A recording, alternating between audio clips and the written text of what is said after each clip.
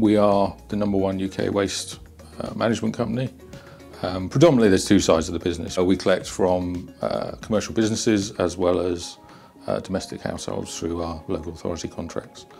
The other side is resource and energy, which do the processing, recycling and sorting of waste. So we cover both sides of the equation. We pick it up, we process it, we recycle it. So we are the end-to-end UK provider.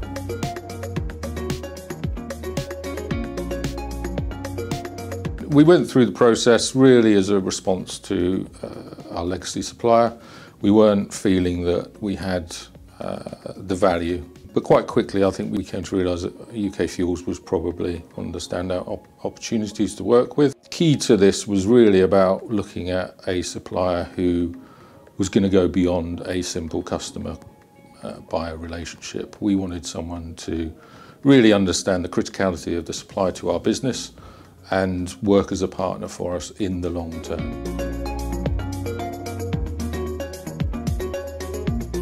Ultimately, we rolled out, I think, nearly 3,000 cards over a very short timeline. To do that, not just in a very short timeline, but with all the other external restrictions around COVID and everything else we were trying to adapt to at the time, was hugely positive and really important to the business. And I think that initial mobilisation and the way it was conducted and the engagement with frontline to really understand, actually, is this going to work for you? What's the timing? How do we best do it at a sort of depot level was really powerful.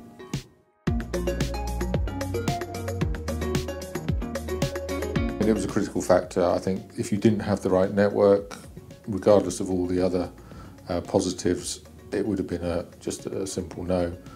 Ultimately, we needed that coverage across the UK. We operate from Cornwall right up to Scotland, and it was a non-negotiable element. We had to have the coverage, otherwise it simply wouldn't have worked. So hugely important.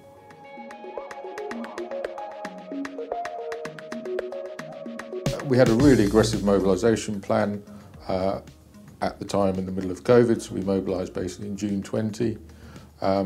The detailed analysis that we did in partnership with UK Fuels really drove the success of that. The important part for me was UK Fuels listened to us to make sure that the plan fitted with the business. So this wasn't something that was done to the business. It was, really developed with the business, hand in hand, to say, actually, this is the structure, this is the framework, but you need to tell us how it is going to work for you. And ultimately, the long-term success of our relationship is hugely influenced by that initial engagement, because if we get that wrong, you lose the business and you lose the frontline managers. And actually, I think what we did really well is that detailed involvement, getting them to own the process and feel really embedded in that. And that was the most pleasing thing. And obviously, expediting the actual rollout in terms of the delivering of the cards, making sure they were registered and the system was set up. That administration piece, we can't underestimate how much work is involved in that. And again, that went really, really seamlessly. So, both in terms of engagement and actually the admin side of it, very, very well done. The real strength in UK Fuels for me, and I encourage anyone to talk to them, is their investment in that long-term vision. Talk to them about where you want to take your business, what's important to you, and certainly in my experience, they will respond and come back to you with ideas, and I think that's their real strength.